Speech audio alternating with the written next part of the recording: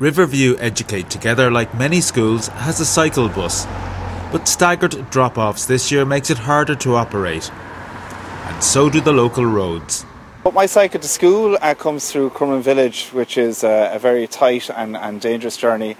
And we try to cycle as often as we can, but you know we're always under a bit of risk when we're cycling on the road. The Department of Education is asking schools to promote cycling as a way to reduce the risk from COVID. But the principal here says she cannot.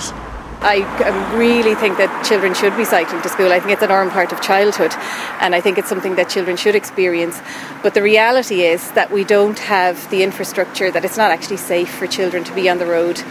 One teacher does cycle out from the city centre with her children.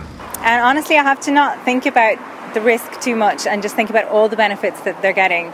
And they're cycling 13 kilometres a day, they're getting lots of exercise, it's great fun. South Dublin County Council says it helped parents to set up the bike bus and points out there are non-segregated cycle lanes in the area.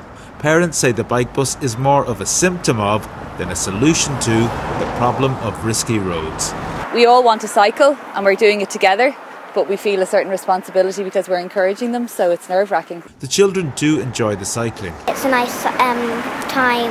Well, you get to sit down at the same time you're having exercise. South Dublin County Council says it is at the early stages of developing a plan called Cycle South Dublin. Parents and staff at Riverview want safe cycle routes now and point to other councils who are moving faster. Coleman O'Sullivan, RTE News.